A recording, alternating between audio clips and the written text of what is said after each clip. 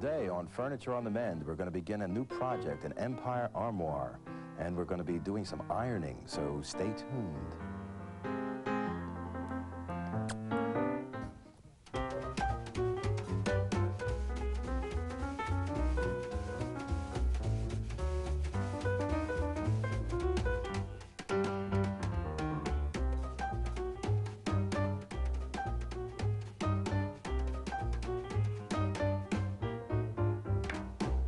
Hi, welcome to Furniture on the Mend. This is the Empire Show. That's right, and it strikes back against us. Look, it's all apart. But we're going to get it back together again as soon as you see the next two shows. Now, is this a true Empire piece? It's not true. We did some research, and we found out that this was made in the late 1800s. See, true Empire went from 1815 to 1840, and it's an interesting era in design because it came from a man who never designed, a small man, he never designed a piece of furniture in his life. You mean Billy Barty? His name was, no. Oh. It was Napoleon. Napoleon. Yes. Napoleon liked to conquer things, but he was never too busy to appreciate the local arts and crafts. That's right. He was, well, he liked gold, he liked furniture, and he liked artists. And he liked to take them all with him before he leveled the town. You might say he was driven. And as he went throughout his travels to Egypt, he brought back all the designs as well as those of Greece and Rome.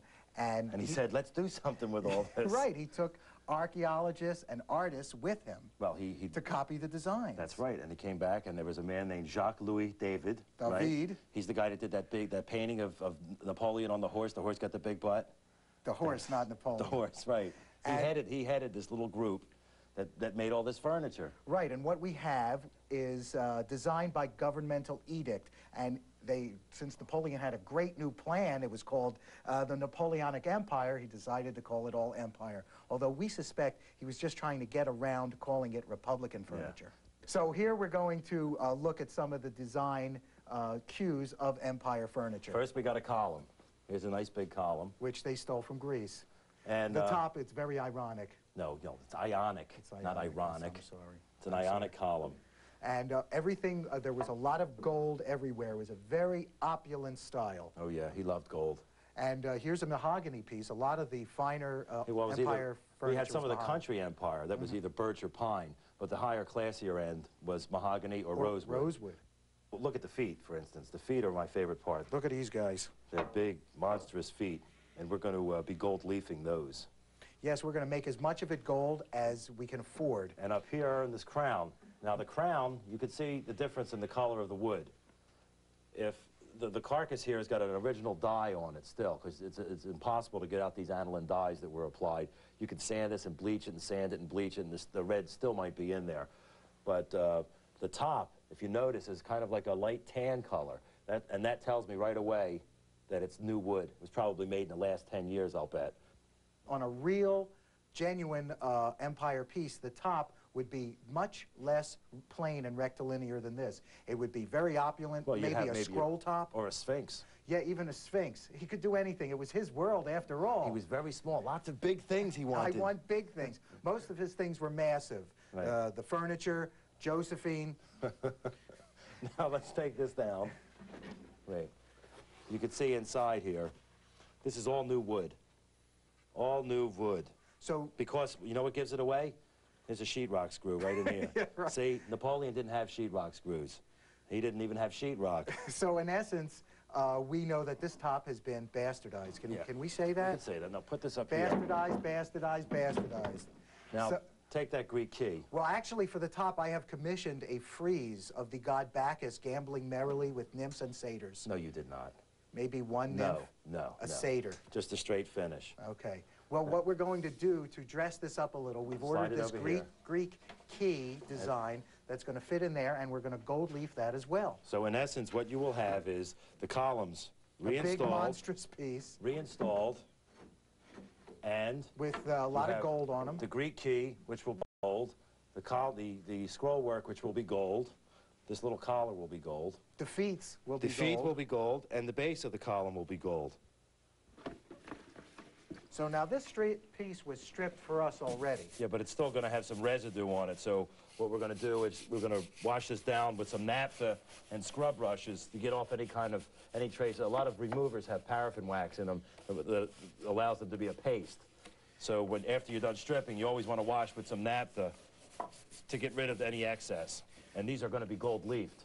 So we want to make sure they're absolutely clean. Yeah, with any kind of big piece like this, you might not want to attempt to strip it yourself. You want to have it dipped and stripped or hand stripped and then do what we're doing. A lot of people that sell this type of furniture, they'll sell it to you finished or unfinished. They often have stripping operations going. So for a little more, you can have it stripped for you. That's what we did. Hey, what are you doing down there? I'm taping something. Rolling tape.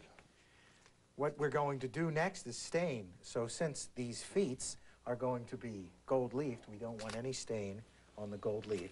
So we're going to tape these off with the aptly named masking tape. And then we're going to tape some newspaper to it. Over here on this side of on this front edge, got a patch in here. We're going to throw a stain over this, and then we'll come back and tone this in with some pigment, some brushes, so you can almost not see it. I'm putting some oil stain on here. What am I using? I'm using an oil stain. It's a special walnut with some golden oak, burnt sienna, Venetian red, and this top piece, because it is new wood, I'm going to wind up having to restain the shellac and restain. This wood, because it's already pretty and colored from the old stain, I think we're only going to need one on there, but I'm going to have to match. See this? I'm going to have to match this top to this, which means I'm going to have to introduce a lot more red into this crown. Crown meets stain. Stain meet crown.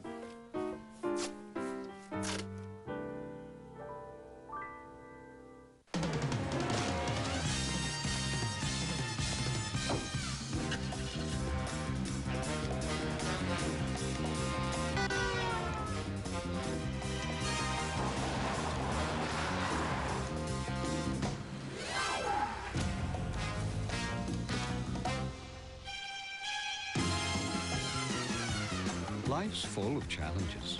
Drive a car you can depend on. The Nissan Sentra. Oh, well, I'm the kind of life that helps to get you going. When you're on your own out on the road, it's such a comfort knowing you got the snake light from Black & Decker. I get around, I'm the snake light. To order your Black & Decker Snake Light Auto, call 1-800-231-9786. How do you like what we've done with this place? Yeah, we really have come a long way in here. You remember those old beanbag chairs?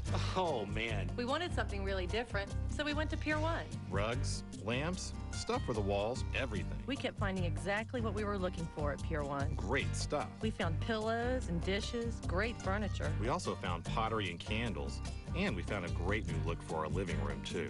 Pretty cool, huh? Find the good things you're looking for at Pier 1 Imports for a change. A woman doctor.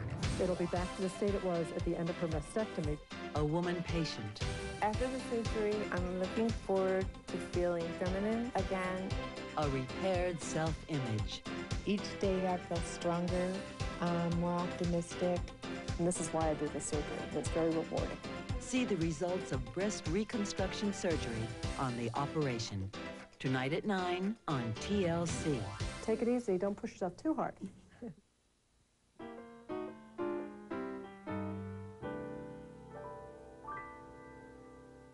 I got the columns off laying down here, and I got two spots where I got to do a burn-in.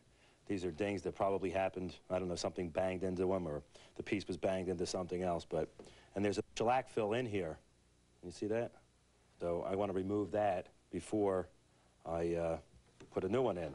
What I'm going to use are these are shellac sticks, and they come in all different colors, all the way down from the ice cube, this is a clear, all the way to black. So the way you do it is with this. Now this is called, it's like a soldering iron, but it's called a heat gun, or a burn-in gun, rather. There's a little screw here that you can tighten, you can unloosen, and put different tips in. Now this tip, once you plug it in, it gets real hot. And you can see it's smoking now. So I'm going to pull this out, try and dig most of this out. It's kind of like open heart surgery. Now we have to select. So how are we going to select? Well, first, I'm going to wet. Now that's the color you have. So let's select one of these babies that's going to match. I like that one. That looks pretty good. We can always touch that up again afterwards with a marker before we do the final finish. So let's see if we can burn this in now.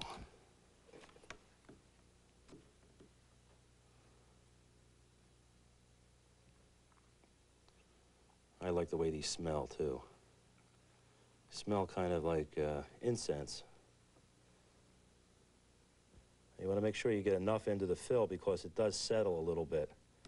So more is better.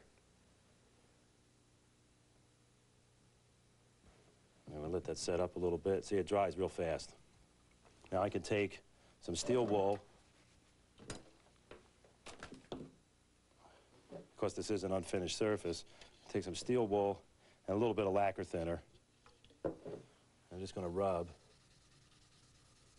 to get most of the excess off, if not all. And we'll just stain the column.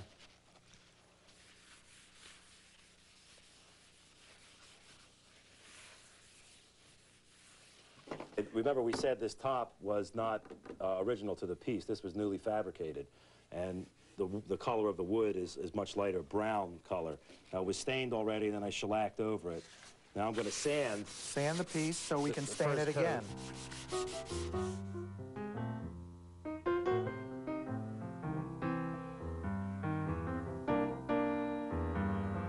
We put the second stain on, but it's still not dark enough. You can see this column here. This is the color we want. It's a very deep red, and the oil stain's just not going to do it. So we got to resort to a finer stain, not a finer, but a more potent stain, which is an alcohol stain. So we're going a step darker. So we're going to take some sandpaper. 100 grit. 100 grit sandpaper, just to roughen up the surface. Roughen up. Roughen up. Roughen up and ready. Whoa. Hey, watch my corner there. Sorry. Now, mentioned the stains before. You must wear gloves. Whereas the oil stain comes off pretty easily with some paint thinner. Are you using the June cleaver or the Donna Reed today? These are the June cleaver. This stain does not come off one's fingers.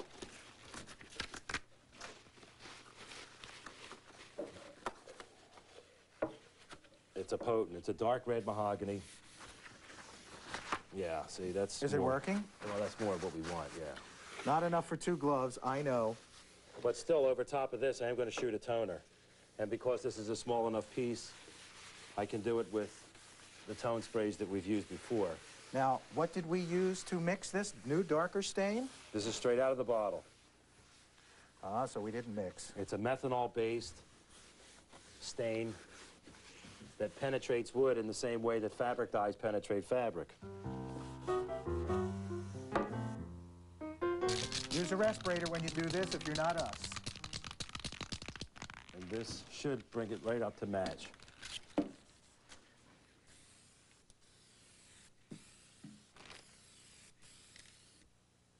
Once more, again, into the breach with tone spray. Right. Well, we're getting ready to shellac the piece that we've already stained, but remember we had this piece that was repaired, this little it's a patch. trapezoidal piece that was as a lesser type of wood. It's not an African mahogany, which is what this wood is. So we're going to have to use the tone spray again, just like we did on the crown. I'm going to just sand it a little bit. Show them the window. Oh, that was a surprise. Now you gave it away. I'm sorry. Hold on. Show them the window. Show them the window. Well, look, so when you want your color, say right there, and now you open this up to match. So you got this little piece that I exposed, and then you can color with a piece of tape, because you're going to be spraying. So you want to be able to color coordinate in that way. Who's at the Cafe Carlisle this week? Let's put some of this stain on. This is the dark red mahogany stain. A great deal of Empire furniture was mahogany. Dark red. As was the style directly before it. Neoclassical motifs were popular before the furniture called Empire came into popularity. Hello? It's all right.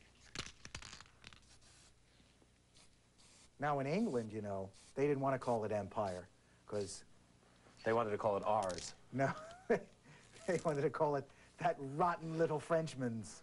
No, they called it Regency. Right, Regency. Regency. Because they knew they were going to have to play Napoleon I later. shot some dark red mahogany.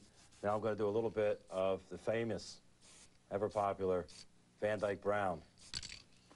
As we all know, the Duke of Wellington beat him in the Super Bowl. And we find out if it works. Usually it's a big surprise to us. Well, it's always going to look like a patch, you know? And later Anytime you put a patch in, we can probably touch up that seam there with oh, this will be filled in. We'll fill that in with some wax later and finish right over top of it. My specialty. And remember, the column's going to be on here, but at least it's a lot less obvious than it was, you know, when we first started. So while that dries and the front dries, we take the shellac, the orange shellac, remember. You know, Bonaparte could have probably fit in this. This was his apartment.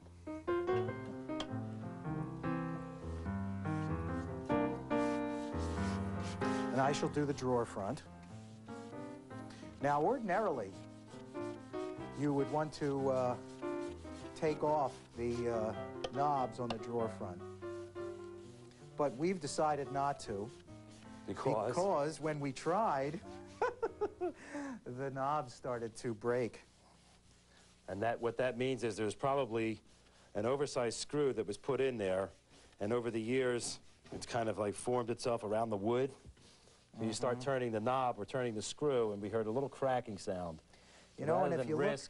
Rather than risk breaking the knob and not being able to find a like knob or have to buy 2 new knobs, we just left it on there. Otherwise, we would remove it. But I think this is a pretty color.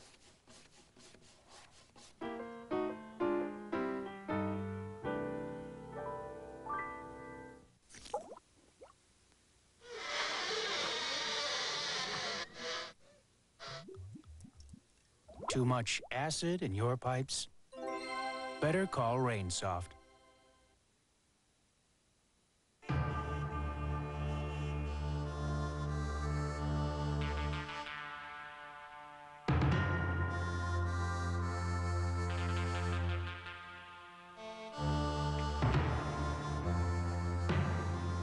In places where people need an air conditioner that lasts a long, long, long time, they know. Okay, kid, run up and see if anybody's home. It's hard to stop a train. We've been looking for a new house. But boy, everything's changed. I mean, some of the bathrooms today are bigger than our whole kitchen. And these mortgages, I mean, there's a 15-year mortgage, adjustable rates, balloons. I know I'm supposed to be excited, but I'm confused. For a free guide that can help you choose the mortgage that's right for you, call the Fannie Mae Foundation. We're showing America a new way home. Hold on tight for Twister season. You've heard about the movie, now live through the real thing. Join us for Wonders of Weather, Tornadoes, Wednesday at 9 on TLC. Get ready for how-to advice from the ground up on the Renovation Guide, coming up next. Then, double your knowledge, double your fun with back-to-back episodes of Home Time. It's all next right here on TLC. It set the standard in do-it-yourself books. But now,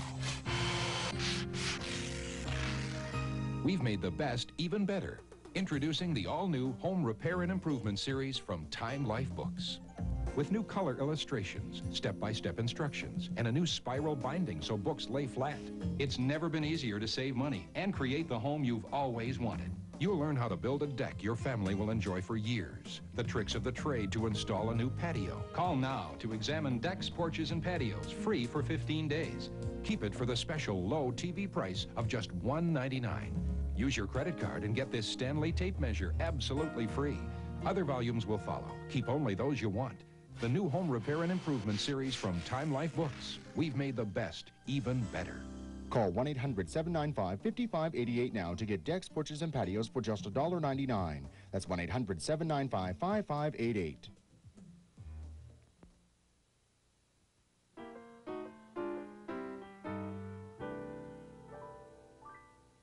Well, our piece has been shellacked and stained and shellacked and shellacked and shellacked. well, it was shellacked 5 times, sanded between coats. And the final coat I sanded with 600 grit, and then a final coat of shellac. Now, next time we start working on this again, we're going to rub it out with some wool and some... We're going to rub it out with wool and some soapy water. And then we'll be able to size, which is a very mysterious process that will prepare the feet and various moldings for Believe me, gold I'm going to leaf. show you how easy it is to gold leaf. It's nice. You can't do it on a windy day. That's right. So next time, gold leafing. You know, let's What? change the ending up a little. I want What to do you stand mean? over there. Stand here? Yeah, I want to stand there. You stand here. Okay. Signal. Right, Right, shut yeah. up, right at that, right. Signal. Right, That doesn't work that way. right. Yeah, everything was backwards that way. Much better, much better. Yeah. Okay, and now, this. Hi, okay, we got a hot, quick fix for you now, and it's called steaming. Done with an iron. You need a steam iron. It's all revved up and ready to go. Now, what am I going to do with an iron and a hunk of wood and a hammer? Well, I'm going to make a dent, because sometimes you have a piece of furniture and it gets a ding in it or a dent. Well, you can steam that out. And what steaming does is it swells the wood up. That's right through the finish, and it'll bring it back to surface. It'll level it back to the surface. If a boulder falls on your piece of furniture, you're not going to be able to get it back with an iron. But something like, this must be a soft hammer. There we go. You got a ding in there. Now, we're hoping that you don't go around banging your furniture with a hammer. But this is a demonstration, okay? So you want to steam this with an iron and with a cloth. This is a piece of cloth that's got a little dampness to it. You put it over top of the ding. And you don't want to lay it on there and go read a book. You know. But it will, if done properly, swell the wood, raise the grain.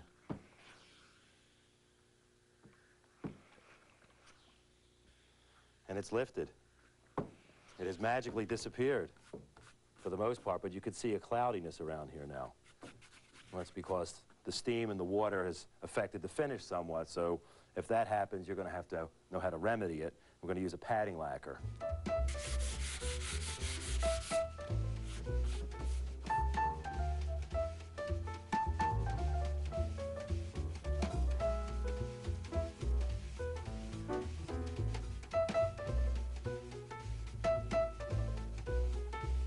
And then, with a pendulum motion,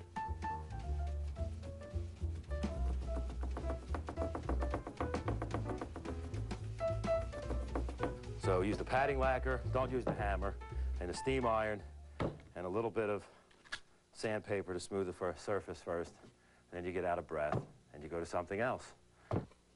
Racing with the moon. What are we doing? Clowning around? We're always clowning around. Oh, gosh. But an interesting sidebar This is- to the shellac and wax situation is... Do you know these old 78 records? This one's already broken, that's why I'm using it. But these records were actually had a shellac base, and that's why they were so heavy. And you can make shellac out of old 78 records. Well, That's what I we're would going to do right suggest now. you go break up your record collection. No, don't use a fine Caruso or... No Duke Ellington. Or Benny Goodman. No Glenn Miller. No Artie Shaw. No. Well, Glenn Miller. But you can do, you know, any of the Lombardos.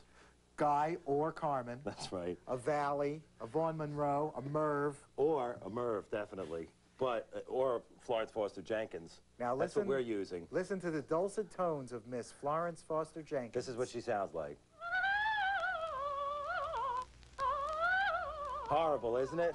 This was a very rich woman who once a year would rent out a large concert hall. Like Carnegie Hall. Carnegie Not Hall. a concert hall. Carnegie Hall. And she would sing, and she was always sold out, believe it or not.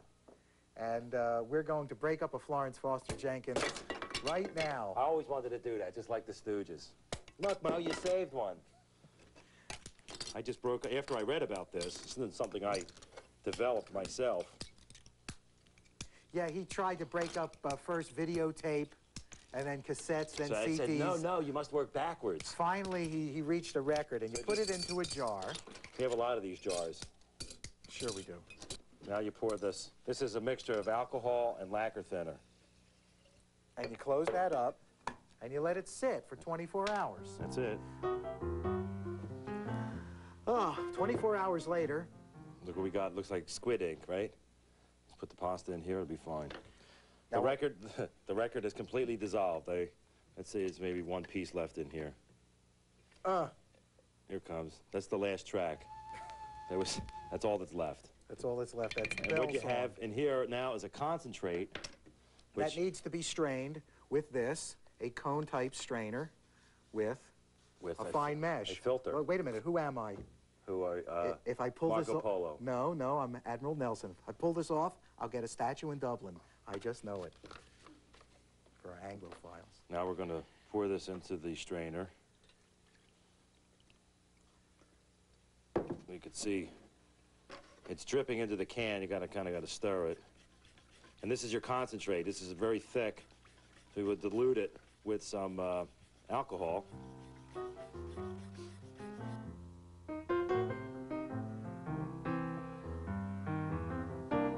Now we need something to work on. And we have a chair I don't right up get there. it. It's been sitting there. Why? Just for this bit. This is a mission chair, and it's been fumed. It also has an old black wax on it. Now, once this dries, you can let it dry, you sand it down and put another coat on, and you can keep building up your coats if you want. Or in the summer, you could just wear a light shirt. A light or a windbreaker. Right. Well, that certainly was a very exciting show. Yes, we learned about the Empire, about Napoleon, about Josephine. And we ironed out a dent, we shellacked our armoire, and we made our own shellac out of an old 78 record.